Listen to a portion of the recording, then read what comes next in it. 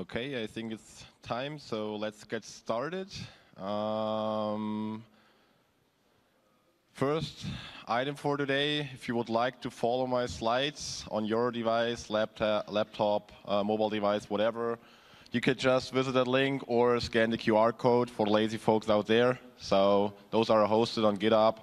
So it'll give you another 10 seconds, more or less. If not, you can always visit them later. 5, 4, 3, 2, 1. Seems like everyone is set. Okay. Topic for today is Ceph, and today I would like to give you an update on, in particular, what's new in Ceph. And with new in Ceph, I mean with the latest release, which is called Nautilus. My name is Kai. I work for SUSE, and if you have any questions, reach out by mail, grab me in the hallway, reach out on Twitter, wherever. Everything is fine. We have a lot of things we're going to talk about today. First of all, quick introduction into Ceph. Just that everyone is aware, this is not what is Ceph, what is an object storage talk at all. This is really focused on the new features in Ceph. So if you're expecting a complete bottom line talk about Ceph, that's not what I'm going to talk about, just to set the stage here. Nevertheless, that's the only absolute basic picture and slide that I have. I expect everyone has seen that already. Please raise your hand if you have seen that picture already and you're aware of what this is all about. At least half of you, so I will explain it really quickly. This just shows and visualizes the Ceph architecture more or less. Underneath you have the Rados layer, which is a reliable, autonomous, distributed object storage. That's what it stands for. As easy as it could be understood, that's where all your data is replicated and the brain of it relies. And on top of it, we have right now 4 different ways how we can access our data, because we would like to store some data in the cluster and we would like to get data out of the cluster. So we have 4 different ways. To the left here, that's librados. That's a library you could use to place stuff in Ceph cluster or to get out of it. You can use, almost any language like C, C++, Python. So choose your poison, I would say. Second thing is the Rados gateway, which is a REST gateway, which works similar to S3 and Swift. So for those of you who are familiar with AWS and S3 there, that's more or less how it works. We have RBD, which is a replicated block device. This is used for mainly virtual machines. So that's a block device that can be put underneath a virtual machine. And also RBDs are used, for example, if you put on top an iSCSI gateway to expose this LAN to a third node, you would use an RBD, which is nothing less than just a block device. And last but not least, I think it's stable since, not quite sure, I think Luminous. If I'm not mistaken, it's CephFS. That's a POSIX-compliant file system, which is put on Ceph.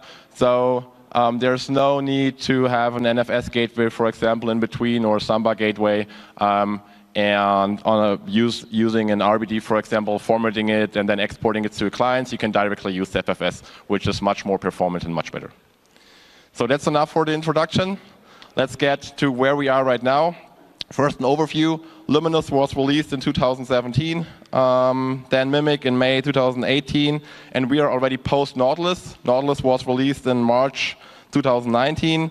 As you can see already, we're right now on a 9-month release cadence, and we support a ±2 upgrade of it. So let's say if you're still on a Luminous release, you can upgrade directly to Nautilus, or if you're already on a Mimic release, you can then jump over Nautilus directly to Octopus once it's released. The current release cadence is under a heavy debate. I just added a link. Don't get confused. This one is redirecting you to Twitter, where they started a survey last weekend during the FalloCon to ask the audience if we may switch back to a 12-month release cadence instead of a 9-month release cadence. So please make use of it. I would like to switch to a 12-month release cadence again. Ceph, just that you're aware, have some, or I would call principles. You can also call them themes in the meanwhile. 5 of them. First of all, usability. Ceph, as you're aware, hopefully, or if you tried it already, you found it out yourself, is rather complex to set up and also to administer and to manage.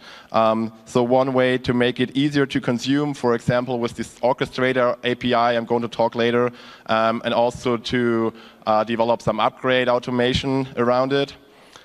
Quality is the next big topic here. Quality means we're trying to collect crash reports. We have some telemetry module in the meanwhile in place, together with better documentation and test suite.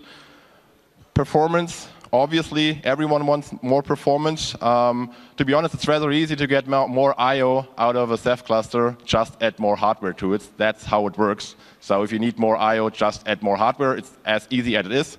The problem is, or the idea behind this, back in the days when the storage, the OSD layer was developed, it was developed against spinner disks because this was the thing back in the days.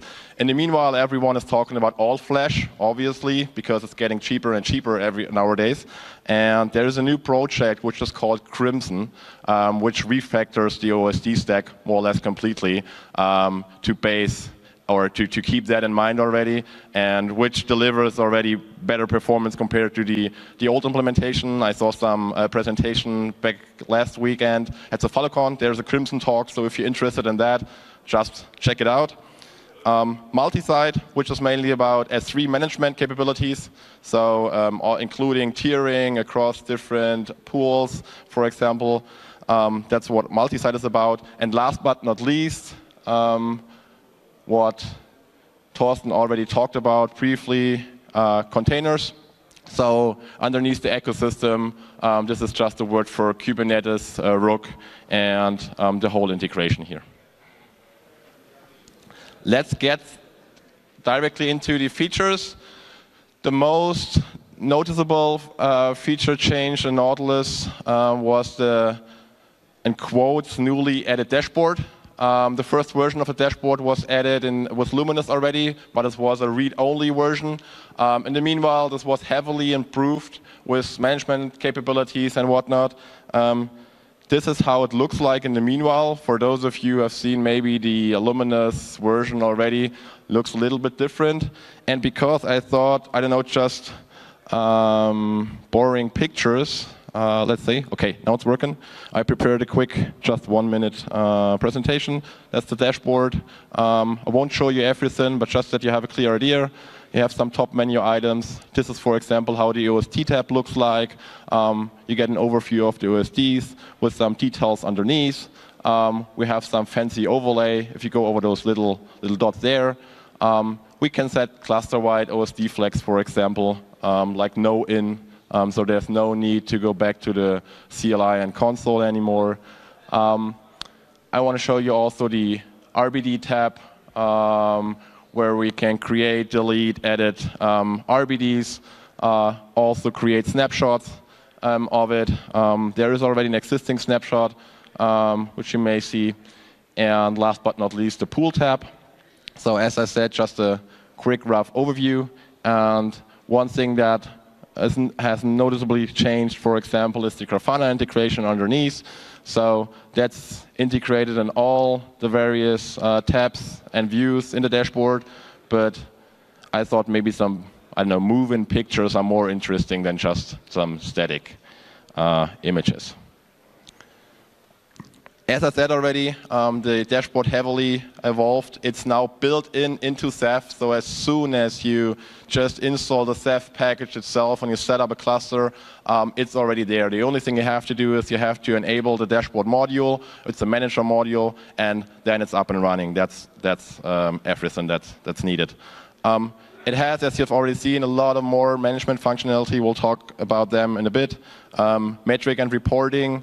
What I used here at the back end to collect the data was Prometheus, and then to visualize it in the dashboard was Grafana. And yeah, what the outlook is, the whole hardware deployment, service management, that's work in progress. In further details, new functionality, we now support multiple user and roles.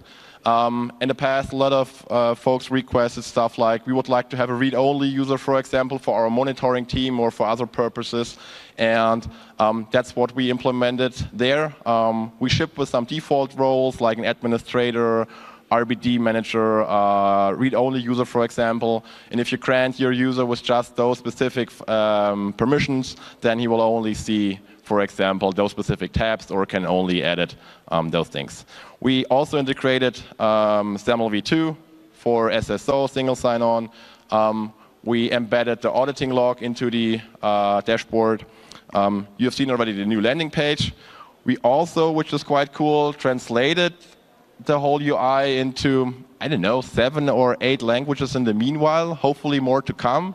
So in case if there's a language that you're capable of and you would like to contribute, that would be the easiest way. We're using Transifex, so that's rather easy to contribute to the community. And on top of that, we're making use of Swagger, which gives us now a nice and I would say fancy way for our REST API documentation. OSD management, you've seen it already, setting all the various flags, for example, in OSDs. We can also set, for example, recovery profiles in the meanwhile in the UI. So if you have ongoing recovery in your cluster, for example, you can switch between, I think, low, medium, and high, performance-wise, so it don't impact your cluster that much. We have a config settings editor. So yeah, seriously, any config option that can be set on a CLI can also be set in the UI. So still, you have to know what you're doing, I know, but that's one step forward. We can manage the pools. We can manage erasure-coded pool files. Also, lately, RBD mirroring configuration was added to the UI. So there's no need to do this on the CLI anymore. You can just add your peer, adding your peer in the UI, and then create your RBD mirror on top, which is really nifty. And you've seen the Grafana dashboards right now already, so you have a clue how this is supposed to look like. We still have a crush map viewer like we had already in the old days. It's still a viewer, nothing else. Just visualize the crush map. There's more to come. NFS management, we can do iSCSI target management, which in the meanwhile was replaced, at least SUSE side, with Ceph iSCSI. In the past releases, we used LRBD. We now switch to Ceph iSCSI. We support QoS. We can also manage the modules in the UI and Prometheus alerting in the meanwhile. I think, as you can see, there are a lot of stuff went into the UI, a lot of progress that we've made. A lot of the effort was, to be honest, to reach feature parity with the old UI that we had, apart from the Ceph dashboard, which was called OpenEDIC. In the meanwhile, we are already ahead, and now I guess we have a good foundation to bound on and to start off, and now there's more to come. Another management change, already talked about it briefly, is you can call it the orchestrator sandwich. It's more or less the orchestrator abstraction. The idea behind is to have a single abstraction layer where, for example, the CLI and a dashboard could talk to. Nevertheless, if underneath the deployment tool is Rook, Ceph Ansible, DeepC, or SSH, for example, so the commands should always be the same, and you could add other orchestrators to it if you would like. That's exactly what we're currently working on, and that's also the foundation for the Ceph CLI, or at least the baseline for a unified Ceph CLI, so to say. What it can do in the meanwhile, it could fetch your node inventory, it could create and destroy some daemons, it could also blink your device LEDs in case it's configured correctly, but it's there. And on top of that, you have the unified CLI, so you have a Ceph orchestrator command, and then behind you can do things like device, as you can see here, device LS, and then the node OSD create, and there are many more. So you have a unified UI. And I think that's what I talked already in the dashboard section about. The idea is to integrate those service management into the UI in the future. So to soon or later move away as much as we can from the CLI to the dashboard. So in case you would like to use it, you can use the dashboard. If you would like to use the CLI, yeah, you're free to use the CLI as well. One of the biggest Rails features that came with Nautilus, I'm not sure how many of you have dealt with the PG num already in the past. In case you've ever deployed a Ceph cluster, I imagine you had to deal with it at least once. There's a way to calculate the best PG num for your current pool that you would like to create, for example. But the problem in the past was you could always increase the number of placement groups, but you could never decrease the number of placement crews. So in case your number were too high and you would like to decrease your number, the only way out of it was to create a whole new pool and to migrate your data. And this whole black magic now more or less disappeared, because now we can reduce the PG num as well, which is really, really cool. And on top of that, there's a way to do this automatically. So you can turn on a manager module, which then at the end takes care of all of it, so you don't have to worry about it. To be honest, that's something, the whole PG calculation and also that people had to worry about, I think that's something that should have never been exposed to the end user. So I think that's the right way of handling it, and it will improve even further in the future. So that's really, really cool. What else do we have? We're now collecting smart data of our underlying OSDs, so this at the end, and reporting them back to the managers, and can take a look at the output there. On top of that, there is a module which was mainly driven and developed by Profit Store, and it does some calculation and failure prediction on top of that. So if you enable that module, it will scrape your smart data, and then it looks for some specific errors and error count and whatnot, and then it will predict, okay, your disk is going to fail, let's say in 5 weeks from now, roughly, or in 2 months, or let's say in 5 days, and you should replace it soon. There is a built-in mode, but on top of that, of course, because it was developed by a third-party vendor, there's also the cloud mode that they're hosting in their environment, and then you're, I don't know, sending the data to their nodes. And they told us, I never tried it myself, that this has a higher accuracy and is absolutely, I think, the best thing you can get out of it. One version is free, the other one is paid. But as I said, you could also make just use of the local one. How this is handled at the end? You can just raise some alerts, for example, that something is going to fail, or you can also turn it on that this OSD will automatically mark as out before the disk even crashes. CLI command looks like that, for example. If you do Ceph device ls, then you get an output like that. And there, for example, you get, as I told, 5 weeks from now, 8 days. So this one should be replaced rather soon. And same here. So you get some prediction, which is really nice. Crash reports. In the past, if a service in Ceph failed, you didn't even notice, to be honest. It was automatically more or less restarted, and then the logs were stored somewhere on this node, and you just had no clue that something happened when you came back on a Monday morning. What it does now, all the log files are stored under /var/lib ceph crash directory path, and then those are also synced to the mons /manager here, and there you could do something like a Ceph crash info, and there you get all the details on what happened. That's more or less a request to all of you. There's a module which is called telemetry module. What it does, it just takes those crash reports and uploads them to the community. But you don't have to be worried. It's just about some basic information, the current installed Ceph version, how your structure looks like, so no critical and confidential data. The idea behind is that we get more predictable and better crash reports, so we can, I don't know, fix things that are out there that we are not aware of.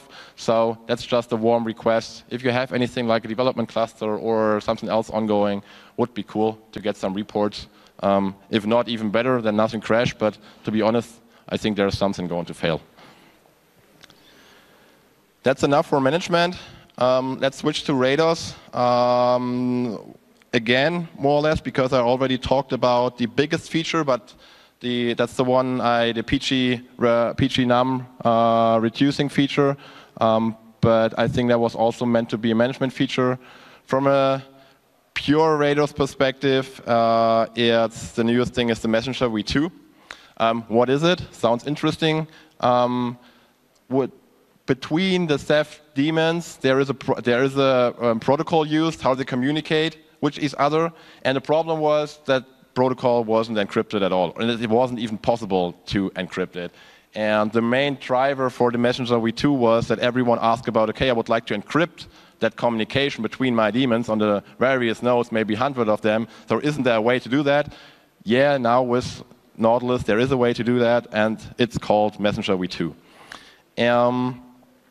The cool thing is, the idea behind is that we also support dual stack like IPv4 and IPv6. That's not fully complete yet. So right now you can either choose between 4 or 6, but it's in the last stretch. We also moved the monitor port to 3300, so the IANA port that we got already a while ago. And you don't have to worry. We have a dual support for the old web messenger and the new messenger version. So if you upgrade, for example, the new monitors, they will just listen on the other port as well. And if you have daemons that could connect to the new one already, they will do. And if they won't, they will just connect to the old port and Messenger v1. Some other Rados improvements. You can now set the OSD target memory, which is really cool, because in the past it was kind of complicated to say how much memory will be used at the end by the OSD daemons. So now you can limit it. We also added NUMA support. You can now pin various OSD daemons to specific NUMA nodes. On top of that, we have now improved the centralized config management. What does it mean? In the past, you had to store the ceph.conf file on all the various nodes, and now those just need to be stored on the monitors and can be managed from there. So that's also really cool because it's stored within an object. Progress bars was also something that was heavily requested because there are a lot of long-running tasks in a Ceph cluster, at least that could happen. And the problem in the past was you just clicked on do it, or for example in the dashboard, or you did a command on the CLI, and then it just disappeared, and you had no clue what's going on. With Ceph Progress, which also is reflected in the Ceph-S status, which is the Ceph status, you get now output of it, so you know what's going on, at least for the most critical things. Minor fix, not sure if someone ran into that already. Misplaced is no longer a health warning. Someone asked me, why is that a thing to name on stage? To be honest, that's the thing because we had some customers who had the problem that they were on duty over the weekend, 24/7, and if on a Sunday morning or Saturday evening, the cluster switched to a health warning just because of a misplacing. They told us all the time, really seriously, I could fix that on Monday as well, but now my boss called me to fix it right now. That's the reason we can now turn it off. If you still like it, there's a flag, you can enable it again. BlueStore improvements, to switch to the next one. BlueStore has a new bitmap allocator, which also more or less falls in the same direction like what the improvements on the OSD side were. You can now have a more predictable memory utilization. I think that's what everyone is requesting, and less fragmentation, which is the result out of it. We now have or could make use of intelligent caching, so the memory allocation between different caches like the RocksDB cache and O nodes in the data can be adjusted automatically, which is rather cool. We get a per pool utilization metrics, which is rather helpful. And also this bubbles up again to the CephDF command and some minor improvements. With, I think, Luminous, yeah, there it is, with Luminous, there was a new device class map introduced, however you want to call it. And the problem was, before Nautilus, if you would like to switch to, let's say, this SSD HDD class, you always had to change the crush map, and then data was shuffled around. And people totally got annoyed by that, because why do I want to switch if I then have to shift, let's say, a few terabytes of data, because it's not necessary. We fixed that, more or less, so you can now just switch to the new model without the need to shuffle any data. You can now set a hard limit on the PG log length, which also is really cool, because in some specific situation, this just led to uncontrolled memory utilization. So there was a bug, and it's now more or less fixed by that. And there is a new erasure code way, which is called erasure code clay erasure, and they promised a better recovery efficiency. So the bandwidth between I/O during the usage between bandwidth and I/O during recovery should be much better. Can't tell because I haven't tested, but that's what they at least promised. RTW, what do we have there? In RTW, we can now create different zones where you could, for example, notify and listen on. This sets up an event stream you could subscribe to, for example, which you could use for, let's say, also things like a function as a service, for example. A specific object was placed, changed, whatever, then something else could be triggered, so you can listen to it. We now have an archive zone, which can be used. So your whole data will be cloned, and there's a copy of your clone, but with versionizing on top. So every change of your object will be tracked there in a versionized way, which is really nice. And on top of that, we have the possibility to create different tiers. So as I said, let's say you have an HDD spinner, SSD, NVMe, and on top of that, an archival zone. Your objects could move, depending on your rules, through all of those tiers. So that's another step forward. And the Beast front end, the RTW front end changed again. First of all, it was Apache, then it was CivicWeb, and now it was replaced by Beast. Again, as I said, of course, better performance, efficiency, and everything. What else? Why should we change? So, yeah, let's see. RBD, I think that's really interesting. The next feature for everyone uses a Ceph cluster underneath his or their virtual machine environment. We now support RBD live migration, which is really cool. So you can migrate an RBD from one pool to another. In the past, that wasn't possible. If you create an RBD in a specific pool, you are bound to it. And now you can just live migrate between different pools, even between replicated and erasure-coded pools. I think that's a big step forward. Another improvement is the RBD top command. If you ever use any top command, you know what I'm talking about, how this is supposed to look like. There you get some output and statistics about your RBD device, obviously. The command on the CLI, as you could guess, is of course called RBD perf image IOTop, which makes total sense to me, because why shouldn't I call it RBD top if I could put perf image IOTop?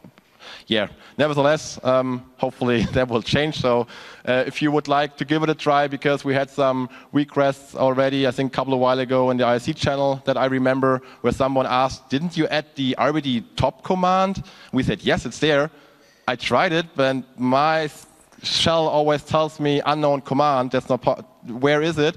And then we told him, yeah, obviously it's called RBD perf image IOTop. Doesn't it make sense to you? No. As you can see here, what you would expect, the read and write IOPS, read and write bytes, same with latency. So yeah, this improves also the statistics of RBDs and was something that was requested by day one, more or less. RBD MISC. As I talked already briefly about the RBD mirror functionality that was added to the dashboard. The main reason this is now easily possible was due to some changes that were made in Nautilus and also the configuration changes on a central place. That makes it really easy compared to older versions.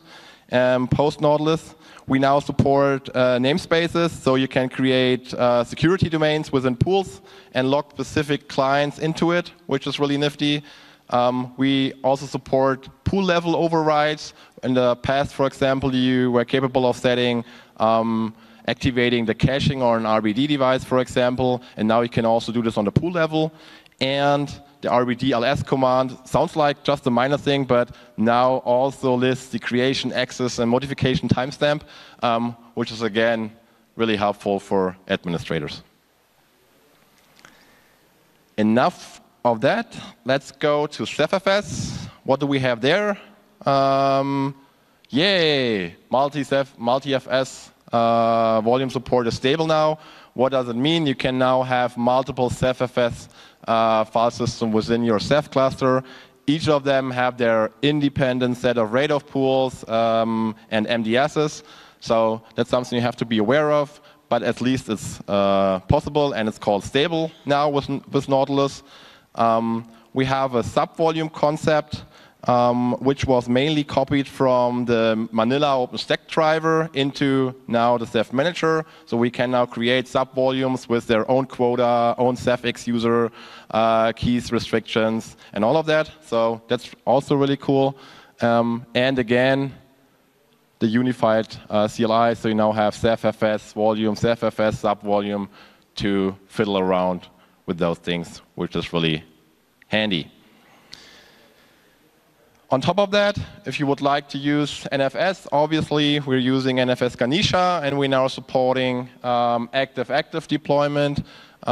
Please don't get confused by active-active or active-passive. That doesn't mean that you can only have one active and one passive, or one active and one active. In this case, this only means, okay, multiple active or just one active and multiple passive ones. So that's not bound to just two nodes. So in case you're wondering about that, because I had this question already, we are now handling, thanks to more or less Jeff, a lot of changes that he made, and there's a really good talk from the DEF CON in Czech. Check it out, a really good talk where he talks about that briefly and in detail. So if you're interested in those changes, I can just recommend the talk from Jeff Layton. The NFS Ganesha daemons are fully managed via the new orchestrator interface. So first of all, orchestrator interface at the end talks to the NFS Ganesha daemons. This is already fully integrated into Rook, for example, and others are to follow. Let's see who then is next. And the sub-volume and volume concept I showed you just a minute ago is also reflected here, so you can use it on top of CephFS and on your gateways as well. CephFS shell, that was something, if I remember correctly, was brought to us by a student that participated in the Outreachy project. And this was mainly used, or the idea behind was for scripting purposes of CephFS. So let's say the problem was, for example, if you wanted to change the quota attributes, then you had, first of all, to mount the CephFS file system, then you could change the attributes, and then you had to unmount it. All of that is now possible within the CephFS shell. It does the whole magic in the background for you. Nothing you have to worry about. So this is really cool. And on top of that, yeah, some performance improvement to the MDSs. So something you would expect from a new release.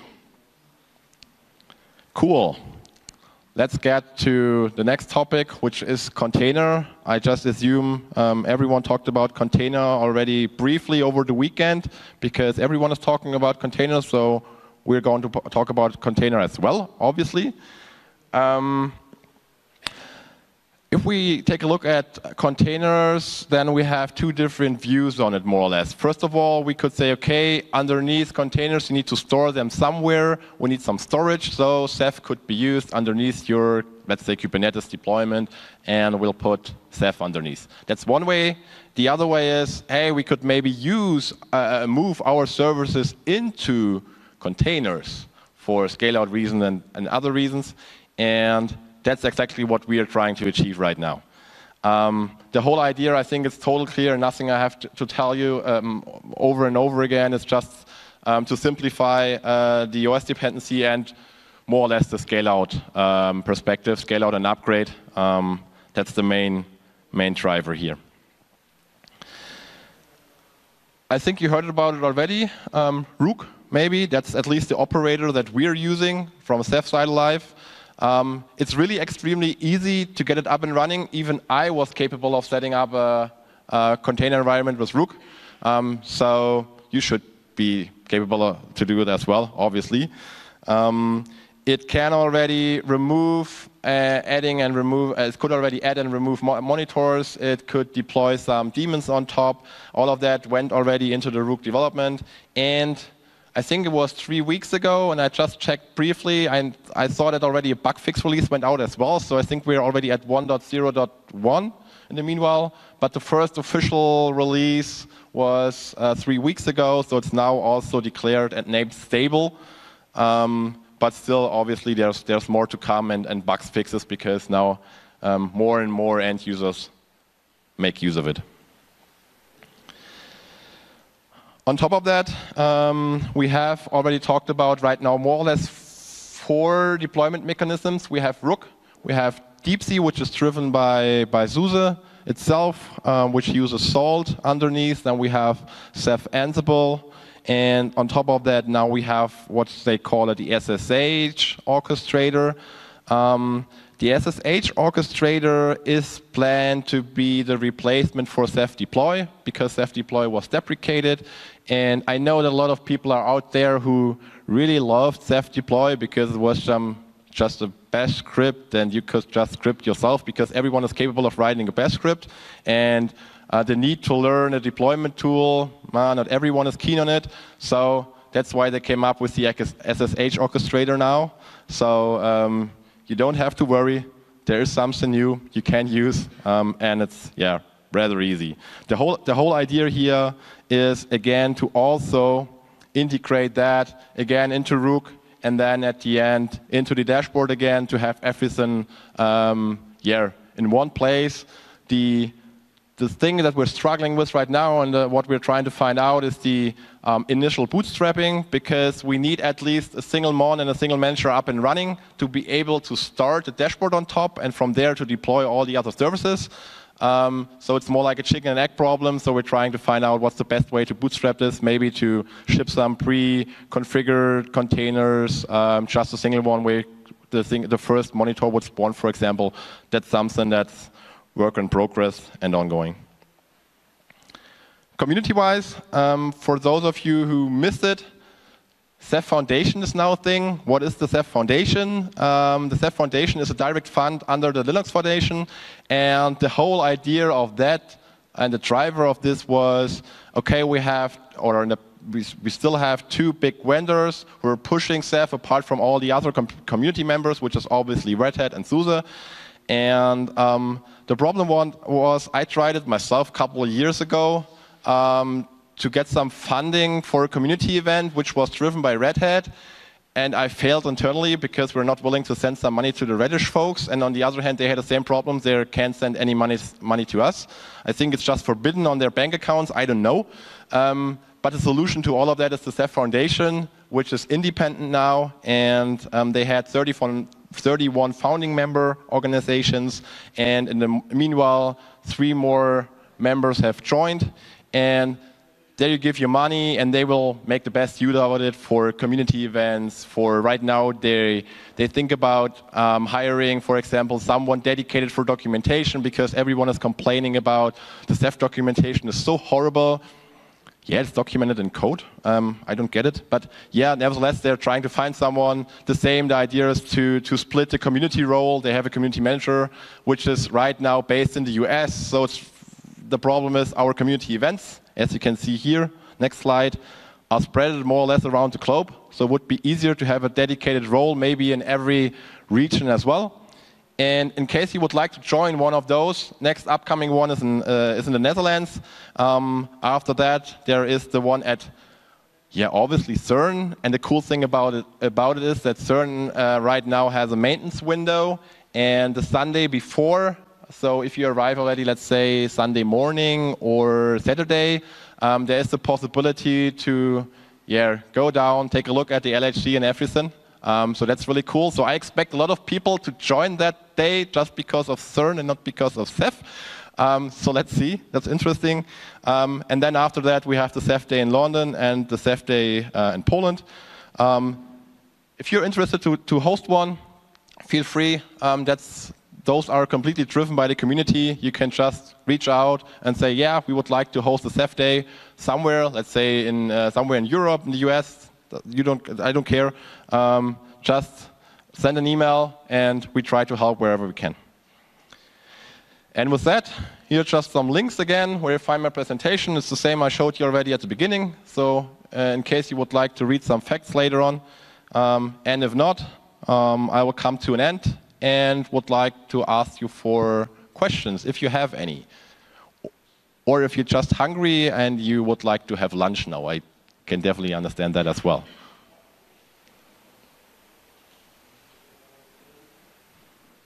No questions, which could be a good thing. At least I hope so. And if you have any, just grab me in the hallway. And yeah, thanks everyone for joining, and enjoy the rest of your day.